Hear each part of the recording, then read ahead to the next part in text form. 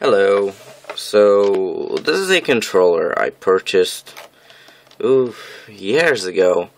That was when I still had, moderate interest in my PSOne. However, it didn't work. I just kind of shrugged it off. I thought it was a PS2 controller for some reason. It does have the same connector. They both do, so. But recently, I took it out and I realized it has the analog switcher, much like a PSOne controller. Come on, focus. I am back with better autofocus. Yay. It's not that much better, but it's gonna have to do. Sorry. But yeah, so it was kind of intriguing, even though I don't usually go for third-party controllers. But first of all, this just looks weird. But the main kind of selling point of it is that you could hold it like this. Although, kind of feeling it now, it kind of feels like I can't set it to one particular setting where it's fully comfortable for me to access both the analog sticks and the buttons, whatever the proper name for these are. Also, if you are in joystick mode, as I call it, and you want to use the back buttons, which are here, or this is, 1 and 2 triggers, I find it very hard not to press the button, and if I do, I have to squish it like that. It's not good. So anyway, I may have mentioned this, but I plugged it in and it didn't work, and I'm not getting a light, I'm not getting a reaction, nothing, just completely dead.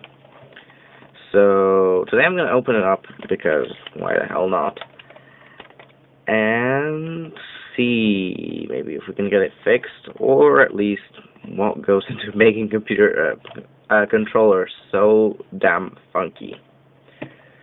So here's my drill bit. Why do I call it a drill bit? It's just a screwdriver bit. And I'm going to start removing the screws.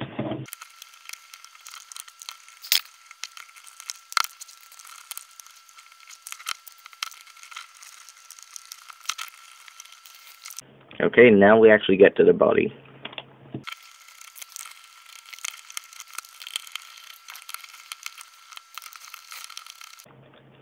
Okay, we're in.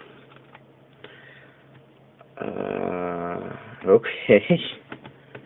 So the buttons, oh no, they're screwed on. I thought they were gonna be hard, put on there hard. That sounds a bit wrong. Ooh, this has electronics going to it. Whoa. Okay, it does not look to be very serviceable.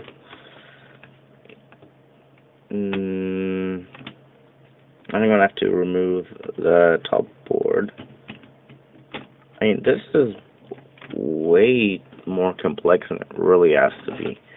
I am really curious to see what is in the handles. Are they handles? Yeah, I would have expected this to just be a crappy cut down PCB with just kind of cables going all over the place to extend stuff to the other side.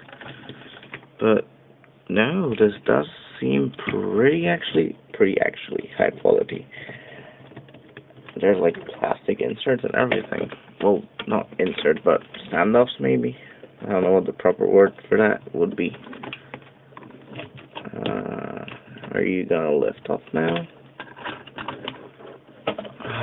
So confusing. Okay. I'm gonna remove the springs before I lose them, as I lost one just. Let me remove the other one and try and retrieve the screw from the bottom of there. And sorry you can't see much, but nor can I, so. Okay, just gonna put that in there. And put that to the side with my screws. One thing I've got to say, this does look pretty damn clean. I was thinking I'm gonna have to clean it. Oh, the PCBs are attached. I have to like remove both PCBs at the same time, maybe. Yeah, it does look like it.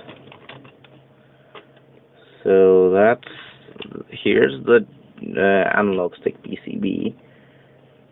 There's the button PCB here, and they are all connected by little ribbon cables going to the actual logic PCB.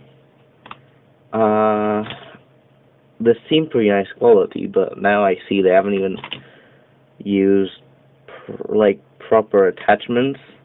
And while this PCB is really high quality, this one is really kind of crappy. Yeah, that's not good.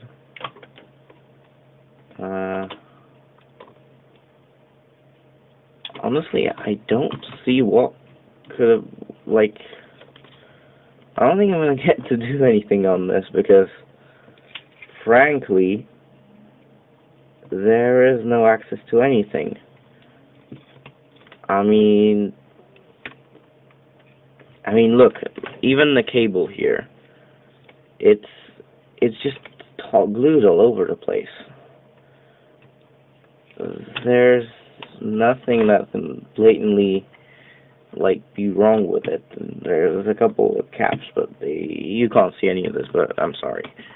I'm gonna try this. But none of them seem bloated or anything, and there's pretty much nothing I can really service without some stuff. And I just realized, and I was really surprised what was going to be in these, but it's probably just a rumble motor. Yeah, that's a rumble motor. Okay, this is all really not serviceable. I would have to break apart this in order to access it. So, unfortunately, I'm just gonna leave this alone because there's just no point to doing this. I mean, all I'm doing is breaking it, and, well, more so than it already is. So, sorry this was a fail, but it's an interesting device nonetheless, isn't it? Yeah, thanks for watching.